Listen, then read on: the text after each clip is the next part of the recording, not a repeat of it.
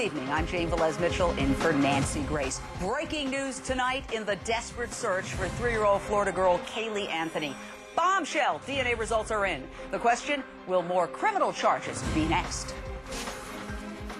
After weeks of keeping a tight lid on DNA evidence in the desperate search for Caylee Anthony, the results are in.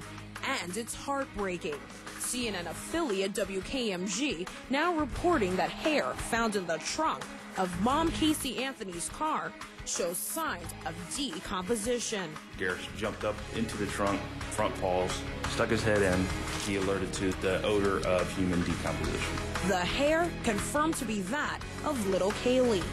This late-breaking bombshell, combined with cadaver dogs that also hit on the car, and air samples confirming a dead body was in the trunk, all appear to lead to the same conclusion, that 3-year-old Caylee Anthony is most likely dead. Cindy, did you want to say anything about the new developments? Meanwhile, that California bounty hunter who believed he could get mom Caylee to talk now says he's working to revoke her bond. Leonard Padilla says it could be just a matter of days before Caylee Anthony heads straight back to jail. Does Caylee know that this possibility this is going to happen? Absolutely, yes. How's she reacting to it? She doesn't. No reaction from Caylee about going back to jail? No. I'm Jane Velez-Mitchell in for Nancy Grace. More bombshells in the Caylee case tonight. The shocking DNA results are finally back, and the news appears to be gut-wrenching. For the very latest on these stunning developments, let's go straight out to Jessica D'Onofrio, reporter for CNN affiliate WKMG.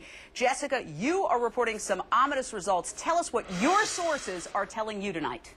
Well, Jane, it's definitely not good. All indications point towards the fact that Caylee Anthony is most likely dead. Now, hair found in the trunk of Caylee Anthony's car is likely that of her daughter Caylee's, but they haven't completely ruled out the mom in that case. Now, we have confirmed that that hair sample pulled from the car did show signs of decomposition, but we want to be careful and let people know that there can be false positive results with this kind of testing. But you know, you add all of that up with the cadaver dogs alerting to the backyard, 2 separate ones, and then you have cadaver dogs alerting to the smell of decomposition in the trunk of Caylee Anthony's car, and then you add that along with the air samples that were returned from the University of Tennessee showing signs of decomposition, that there was a decomposing body in the trunk of that car, and it all adds up to no good.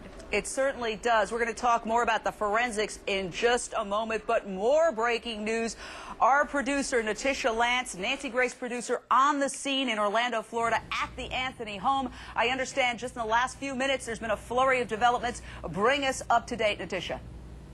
Well, Cindy Anthony just came out of the home a few minutes ago. She started hammering in these no trespassing signs. I'm not sure if you can see them behind me or not, but she started hammering in no trespassing signs on her lawn. She was also in the RV over here that Mr. Padilla has been in with his team, and she came out of that RV and people asked her, are you upset about Caylee going back to jail? She said it's not happening.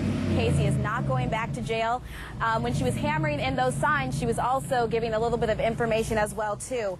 She said if she was fearful for Caylee being out of jail, she would not have Caylee in her home. She said there was absolutely no odor in the car when it was towed on June 30th, and possibly a body was placed in the car after that. She said that she even went down to the tow yard today and spoke to the gentleman who gave the statement to police, who said that there was this odor, and he said that he told her anyway that smell did not start until a week after it had been at the tow yard. But Natisha, I have to jump in here for a second because we all heard her on the 911 call saying it smells like there's a dead body in the damn car, and I think that's almost an exact quote.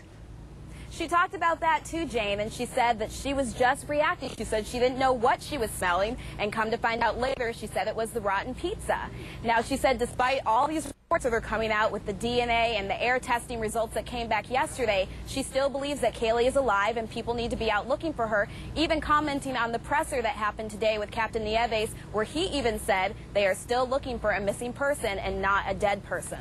Well, Mark Williams, news director, WNDB News Talk, 1150, you've covered this from the very start. Obviously, we have compassion for Cindy. She is going through hell. It appears quite likely she's lost a granddaughter. And, of course, if her daughter goes to justice on this, and we don't know, she is not charged in connection with the disappearance of her daughter, she could lose her daughter as well. So we have compassion for her. But when she says there's no smell in the car, take us through the evidence that something untoward happened in that trunk.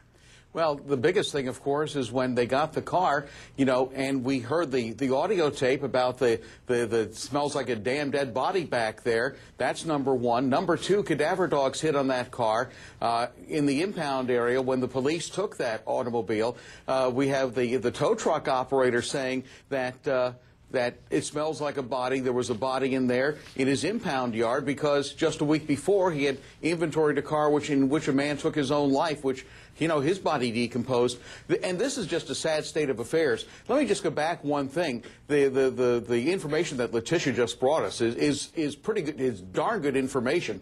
Earlier today, the reason for the no trespassing signs is she got into her car, backed out of the garage, and the media rushed her while she was on her own private property in her driveway. That's why the no trespassing signs went out, because she does not like the media all of a sudden. 6 weeks ago, she couldn't find a camera she didn't like. Now she just hates the media altogether. Again, last week, when the media crowded around, she dropped the F-bomb and told her son Lee to spray the media, to soak the media down with a hose. Now, the other information of going into Mr. Padilla's RV, that's just unconscionable. Where is she going with all this? And this is me just talking as kind of a journalist, looking at it from a vantage point. Well, you know, being a journalist myself who's been on many of those stakeouts, I can certainly understand when you're in the other side of it that you might feel persecuted or harassed when a huge group of people with cameras coming at you.